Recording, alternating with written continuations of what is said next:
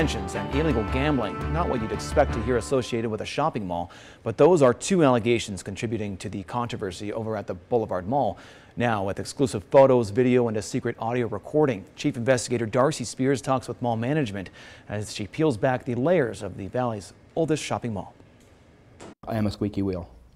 When I see something that is wrong, I'm going to point it out. Former mall tenant Matthew Wolbert says becoming a whistleblower cost him his spot at the Boulevard Mall, where he and his partner had a gourmet popcorn kiosk. It was a struggle. Mall traffic is extremely slow. Management kicked him and his business out at the end of October.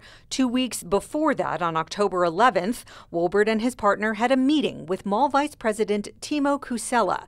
They secretly recorded it to document complaints. I'll be honest with you, I understand the problems are there, but some of it's just not going to change. They also discussed claims that tenants were not being treated equally. The people out there feel like they have been abandoned by the mall because everything is Mercado.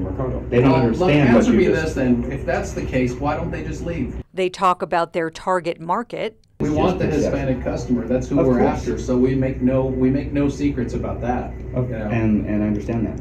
Money is green no matter where it comes from. Right. And there's a lot of it in the Hispanic community. A lot of it's cash. Then Kusela says something that caught Wolbert off guard. Trust me, you don't want the non-Hispanic customers. When he said that, he looked directly at my partner, who is African American. We both took that to mean that you don't want the black business here. What did you mean by that? I don't think I said that, to be honest with you. He recorded the meeting. Did he? We showed him a transcript. Trust me, you don't want the non-Hispanic customers.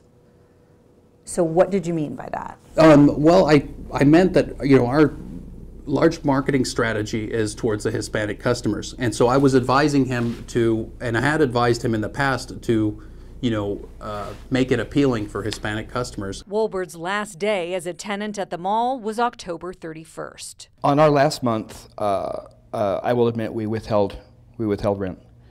There was a rat problem, there was roach problems. There was issues with housekeeping and trash and bathrooms. He documented those conditions over the last month in these photos shared with 13 Investigates and the Southern Nevada Health District. Pictures of roaches, damaged bathroom stalls with discarded clothing, doors smeared with feces, and graffiti so graphic we can't show it on TV. Right during and after COVID, we had an influx of homeless people, and that has subsided now. They're also battling rats. You could hear the rats running through the ceilings on the food court. What are you doing about the rats? Well, I think if you look at all around the hallways and everything, you'll find that we have a lot of rat gear, rat traps, and stuff. So we do take a proactive approach to it. They did not take a proactive approach when putting this playground into the food court.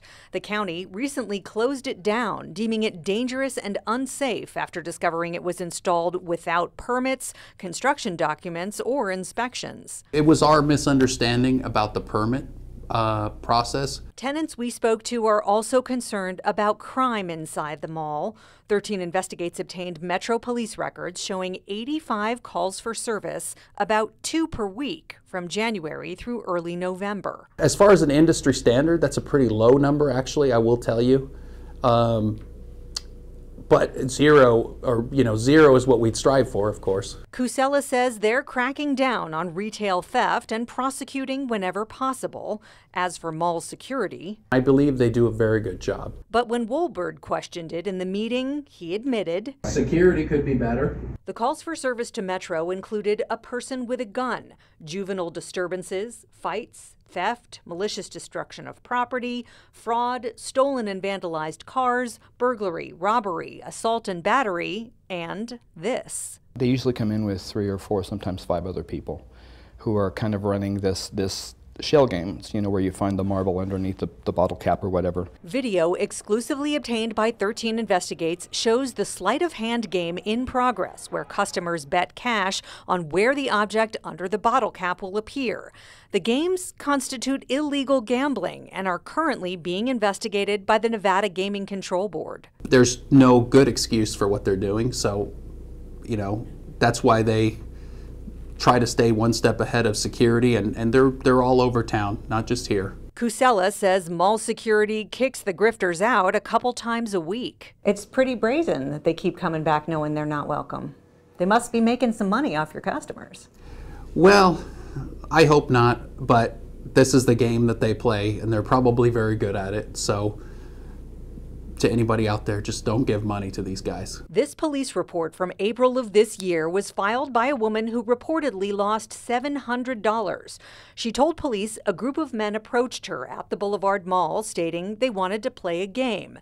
She played and won money from one guy who then convinced her to keep playing. She gave him $700 with the understanding she would be getting it back plus some, but quickly changed her mind and asked for her money back. She told police he refused, stating a bet is a bet, but then told her he'd give her her money back if she had sex with him, and if she had sex with each of the guys in the group, she would get $1,000 each.